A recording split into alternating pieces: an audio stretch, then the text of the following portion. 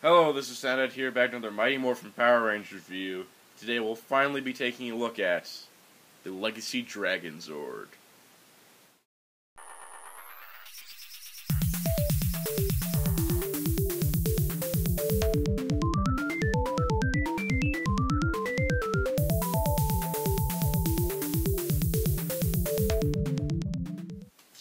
Alright, so here we have the packaging for the Legacy Dragonzord, and I apologize for the stuff here and over there, because, well, this box is huge.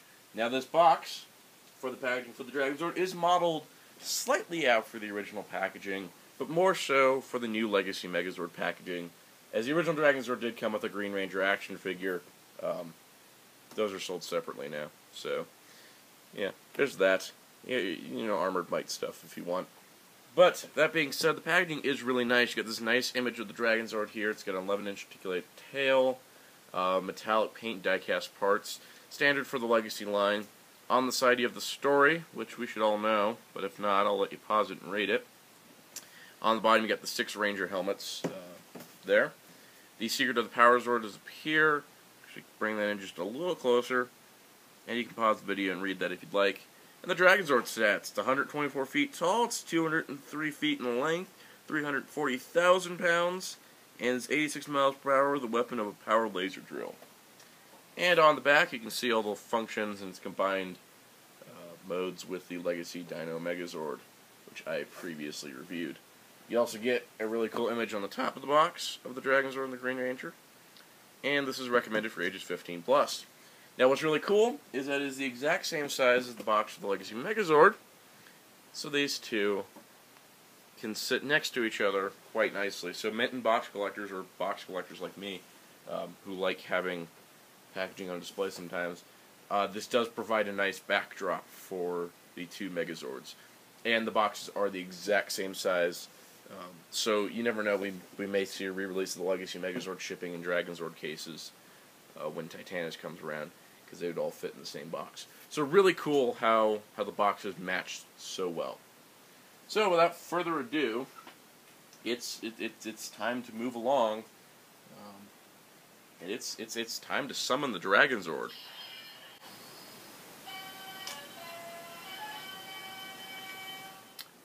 So the Dragonzord does come a little bit disassembled when you first get it out of the box, much like this, except without this tail tip attached. But other than that, it's pretty disassembled when you first get it, so there's some assembly required, but if anyone knows the anatomy of the Dragonzord, then you're good to go. So let's just move right along here. And alright, so here is the Legacy Dragonzord in its Dragonzord mode, all complete, and oh my gosh, does this thing look really cool. Now, with the Legacy Megazord, we had already gotten the 2010 Power Rangers Megazord release, which was good, but you know, the Legacy Megazord was so much better, as I detailed in my review of it all those months ago, back in November. And so the Dragonzord, though, did not have a 2010 counterpart, so this is an entirely new figure for the Legacy line, which is super cool. First of all, taking a look at the Dragonzord, this is it configured how you basically see it most of the time. Now, the detail work on this is so much better. In stating this right off the bat, this is an $80 at Toys R Us, $80 at Big Bad Toy Store, $80 retail priced toy. This is the same price as the Dragon Dagger, and people were wondering, well, why is this more? Because the Legacy Megazord retailed for $70, and that's 5 Zords, and this is just one that doesn't do any transformation on its own. Yada yada. Entirely new mold, and no stickers whatsoever. The Legacy Megazord had quite a bit of stickers. All of this is molded and painted detail, and it is glorious. As you can see, he's got red reflective eyes. They used a metallic silver and gold paint. It looks really nice and shimmers under the light. His hands, every one of his fingers are painted inside with the little black spots, like the missiles. The fin up here is painted well, nice and well. The logos and such are accurate to the original Japanese toy and the show model, so they are perfect. You even got the Z's on the bottom of his feet, exactly how they should be. No lightning bolts anywhere on this guy. The detail and the molding is absolutely perfect. The paint all along and down the tail, everything is painted pretty much except for the black plastic. Everything else is painted, and it just looks just incredible. Also, the weight on this guy is significant. Like all Legacy items, there is die cast, namely the die cast in the feet here mostly. I thought there was some die cast in his legs, but maybe just be plastic here. But the feet are die cast. The chest piece, this gold section in the center is die cast. These gold arm pieces are all die cast. I believe there's some other parts of the torso piece that are die cast. There's no die cast in his tail, but we'll get to why that's impressive in a little bit. And overall, he's quite hefty. And these pieces here, these silver pieces that are his crotch piece and his tail connection are die cast as well. So lifting this guy, he is heavy. I think he's actually heavier than Legacy Megazord overall, but he is quite hefty. So you do feel like you're paying for an impressive piece of plastic and metal composition. Now, getting into the really cool things about the Dragonzord itself here. First of all, the hands. Now, the hands were a bit of contention because one prototype we saw had these curled fingers, and one prototype we saw had the straight fingers, like we usually think. And these hands actually don't fit inside the arms like it should. And that mystery was solved when Bandai UK posted the contents, and there was alternate hands. So you do get separate hands that just swap on and off on a simple peg. And so you can have the missile shooting hands / original Dragonzord hands that fit up into the arms that become shoulder cannons for the Mega Dragonzord. And, that's all nice and good. But, it just looks a little awkward with his hands this way. I always never liked it, because in the show, he'd only use this when he was firing the missiles. So if you want missile-firing Dragonzord all the time, you're set. But to give it the more show-accurate look that they were going for, and when you're building a toy from the ground up, then why not go as show-accurate as possible when you're not using an existing mold from anything. And they really did knock it out of the park with these alternate hands. They just give the Dragonzord more character. He looks less stiff and more like the show counterpart, which show accuracy is what we're going for here. And it is quite astounding just how accurate this guy is. And that goes down to his articulation as well. Now, let's be honest, Megazords are not known for articulation or alternate hands. This is the first. I've never seen alternate hands on any kind of Megazord or Zord in the past. But articulation-wise, this guy actually has much more than I ever thought he would. First of all, his mouth opens. You can see it opens up, but unfortunately you do see there's a face in his mouth, but not really anything you avoid. Most angles it just kind of looks like a tongue, but his mouth does open. His eyes drop too, which is a little weird, but we'll get into why in a little bit. His wrists do rotate, so he can move his hands. His wrists do pivot, and his arms move up and down that much. Plus, if you unpeg his arms from the side of his body, there's enough joints so you can have his arm go out, and there is a rotation here. For whatever purpose, I think is just so you can have him waving his arms up in the air. Kind of like that, which just looks silly, but it's kind of fun. The suit actor himself in the show, in the original Sentai counterpart too, probably only had about that much arm articulation, maybe a little more restricted even. So it's really cool that they kind of give you this possibility. He's kind of going like, hey, I'm the Dragonzord. He just wants to hug people, it looks like. But you do have this articulation. If you want to make it a little bit more show accurate, closer to the body, it is possible. But they do give you some wiggle room with the arms to kind of mess around with. And I do like that. Those extra joints right there just make it really, really cool. But, it's the most show accurate sitting there. I also like how the wrist can turn to give him a little bit more relaxed pose. Like he's just stomping around, he's not fighting all the time. The legs can ratchet forward slightly, not too far back. His knees also can slide in, and his ankle has a pivot that is only for Dragonzord articulation. So you can kind of have him in stomping poses where he is stomping down and falling over. You can also have him sit like that. That's just kind of funny. But I'm actually really impressed with all the articulation that he has, and it helps him to be a standalone figure without the Megazord combinations, more so than the original could ever be. Also, ankle tilts. Awesome. And then we get to the most articulation on the whole figure. So let's turn him down like that. And that is the tail. The tail is about 11 inches long, like it said on the packaging. It rotates here. There is a ball joint here, a ball joint here, a ball joint here, a ball joint here, and a ball joint at the tip. He's basically got a tail that's as articulated as SH Monster Arts Godzilla. So you can have him posed where he's going to drill a building. You can have his pose where he kind of like lays down or bends over a little bit and just starts destroying things with the tail. And you do have that option of him spinning like this, which works really well, and especially when you get like the wavy arms going.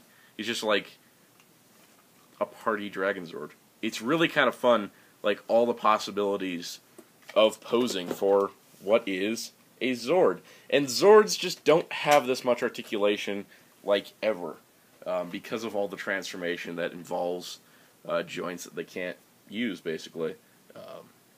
You know, the most arm articulation we've gotten on a Megazord was from the Zeo Megazord, just because of its design and articulation.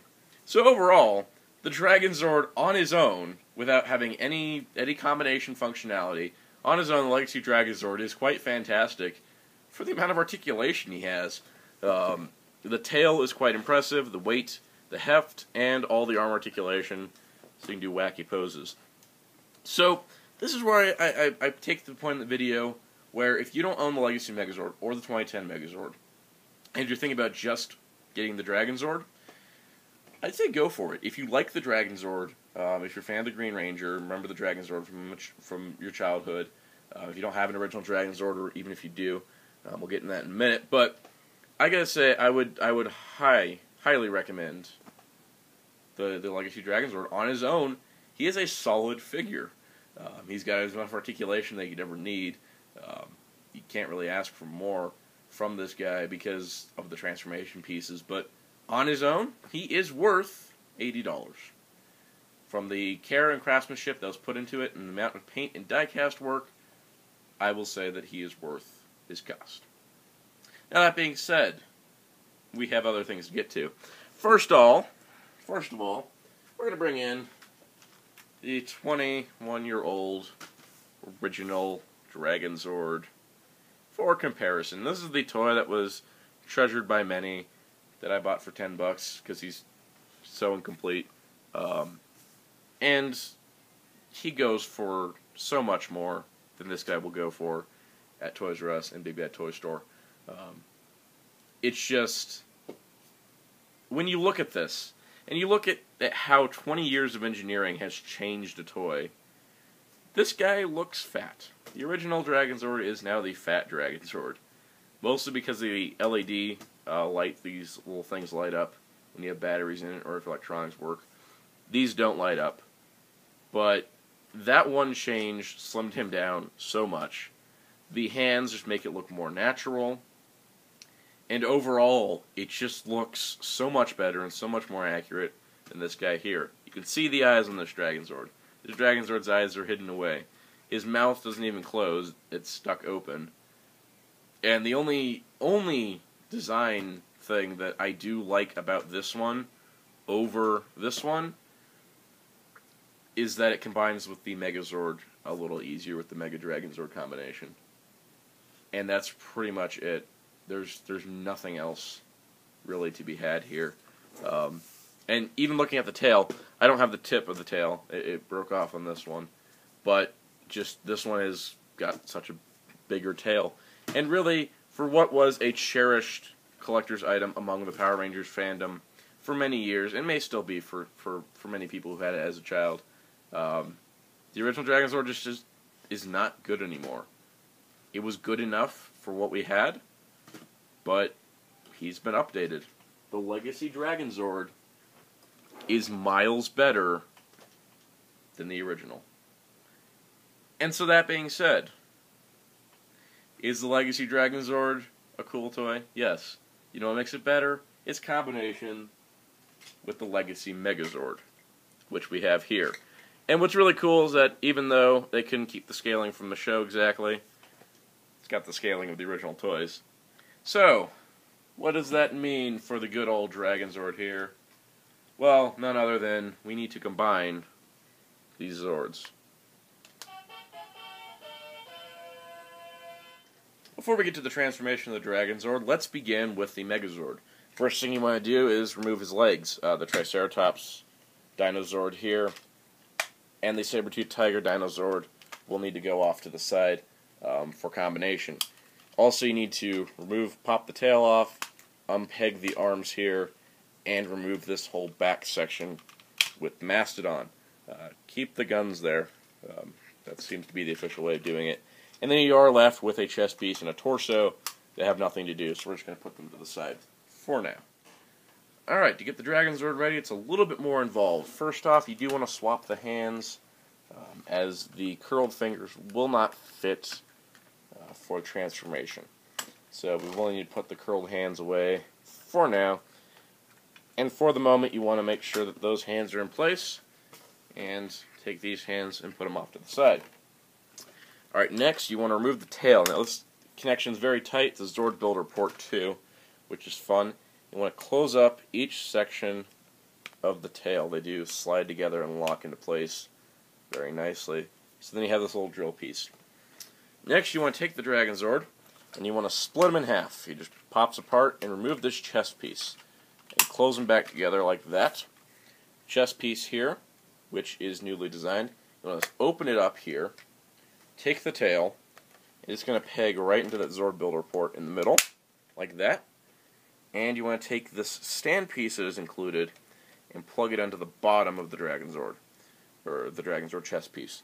Lastly, you're going to open up this panel in the back here and fold out this little handle. And now you got the weapon ready to go, which we'll put off to the side. Back to the Dragonzord. Each arm folds in like this, and like this. And you want to take the two side panels, snap them together in the middle here. And then, while we're here, let's get the head ready. You want to pull the top fin up. It's going to drop the face down. You'll notice the Dragonzord's eyes disappear. Now you got the face for the battle mode. And now we get to some differences. Straighten up the legs. This is different from the original. You'd have one panel in the original. This has two. So you open two panels up, slide the legs up, and just kind of rest the panels up against there. So you open up both panels, bring this down, and you got to really slide these legs in to get them to lock. They don't want to stay sometimes. But there you go. There's your Dragonzord torso piece. Which we need to move the camera a little bit. So here we have the legs in place here. Now before we connect everything, you want to take the Dragonzord as the torso, bring the Mastodon back in, peg the arms into place. Come around here, there's a little tab that will come out. It will click into place into the little hole on the back of the Megazord.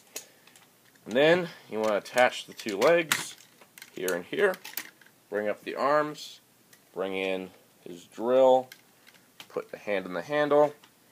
And now you got the Dragonzord in warrior or battle mode. So here we have the Dragonzord in fighting mode, which, wow, that was a lot that just happened to get to this point. You will notice with the combinations of this Dragonzord, even more so than the original, the combination process is intense. There's a lot of stuff going on. First off, let's talk about his drill. Because his drill goes all the way up there. It's so much taller than him. This is where the combination part of this Legacy Dragonzord is where some things start to fall apart just a little bit. And the first off is that we have that giant tail. That great articulated tail is gigantic, and there is no way to remove any of these pieces to make it shorter. It is that tall. So he physically cannot wield this weapon. That being said,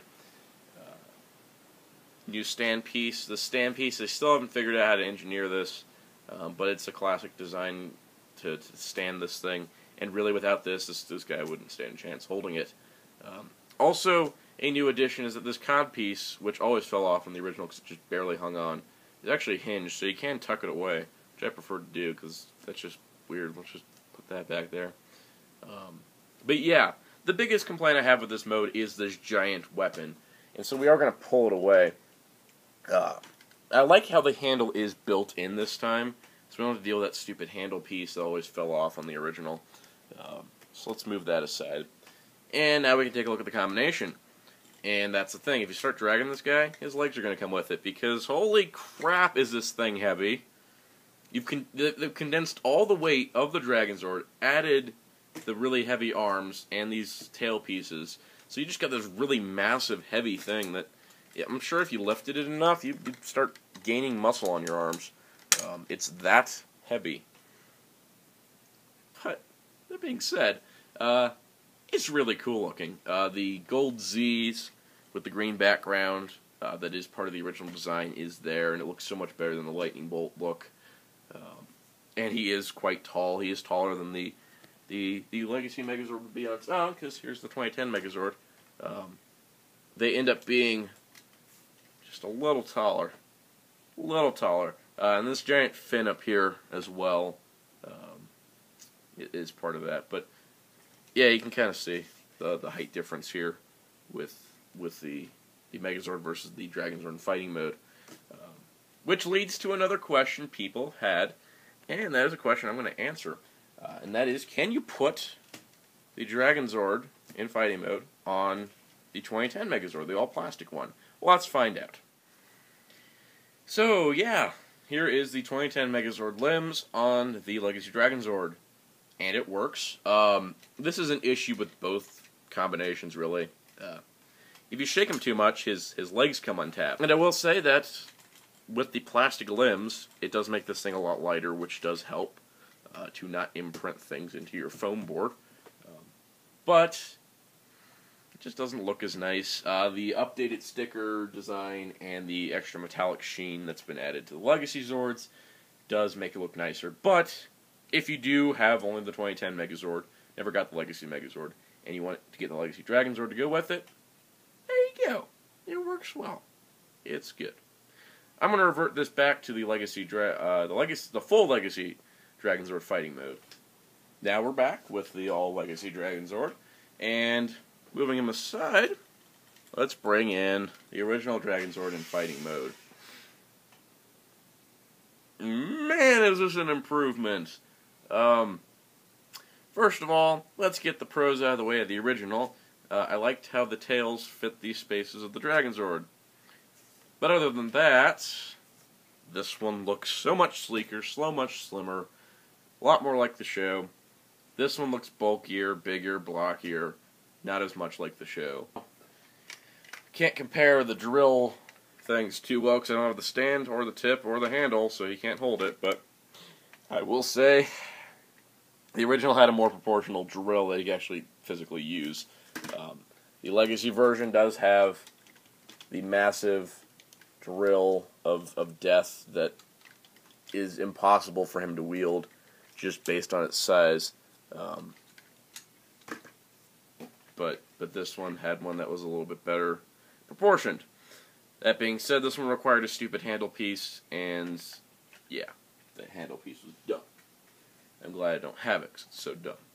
Anyways, moving that aside, have we done enough comparisons in this review yet? No, because we aren't done. Let's move on to the Dragonzord and Megazord combination known as the Mega Dragonzord.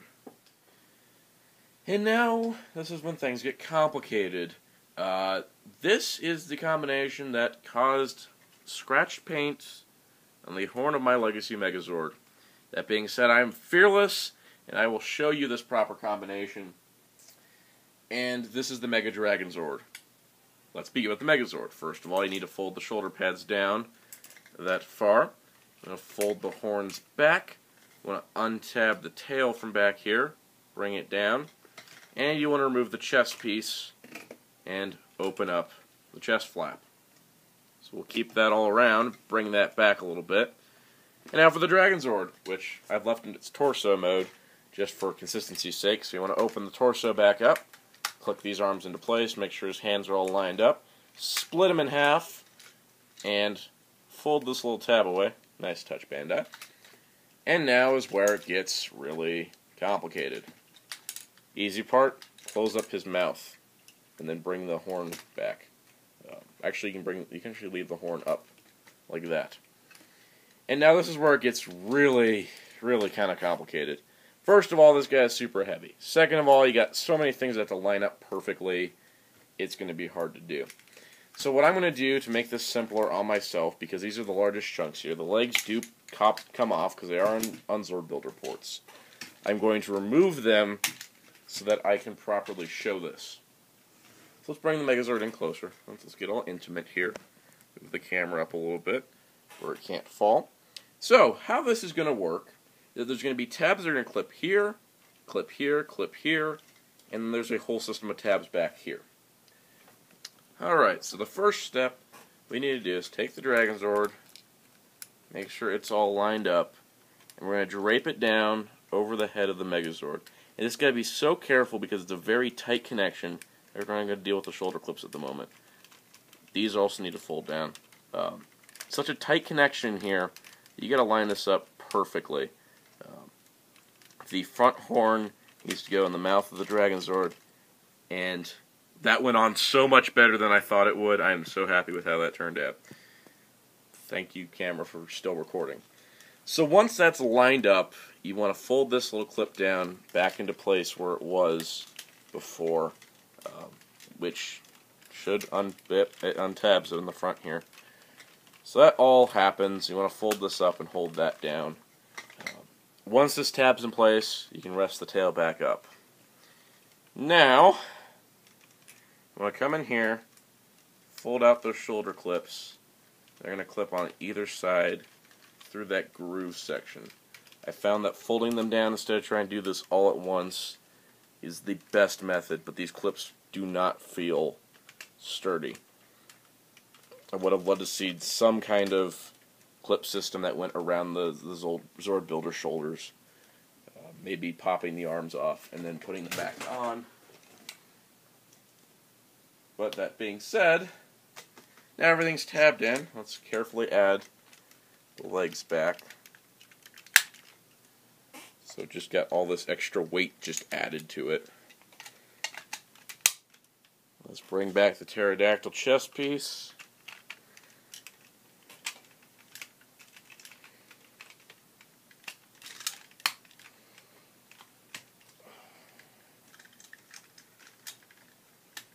Sure everything's in place. Scoot them back. And then there's the Mega Dragonzord. All combined. Let me say this to start. This is not stable. Because the Dragonzord is about 2.5 to 3 pounds. The Megazord is about 2.5 to 3 pounds, give or take a half pound here or there. You are adding the whole weight of the Dragonzord, all of its die-cast parts, except for the little piece in the chest piece, is now just sitting on top of the Megazord. This is where the die-cast causes a problem. And I love the die-cast, it gives them a great feel of this is a high-end toy. But this does not feel stable. These legs don't feel like they can support all this weight that's being pushed down on top of them. And I'm in fact not going to show this on the 2010 Megazord. Nah, we're going to put this on the 2010 Megazord. That should be interesting. But, with all things said, is this combination worth putting together? Sure, if you have Titanus and you put together the Ultrazord. Which Legacy Titanus isn't out yet. This is not how I'm displaying this Dragonzord and this Megazord. They will be displayed separately or in fighting mode. I'm not displaying it like this because I don't trust this combination. It like legitimately feels unstable, just in how, just because the Megazord. There we go, right there, and that is the breaking point. Is that the Megazord's legs will give under the pressure. In fact, it leans forward a little bit, and moving the arms up help these legs not connecting in to cause an issue. But,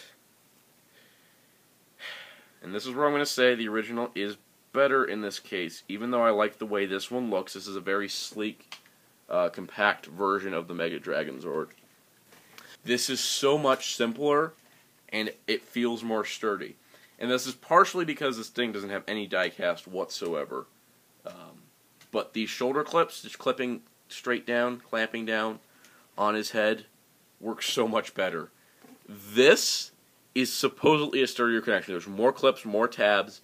It stays together better, because if you turn this guy upside down, he'll fall off. This guy won't move.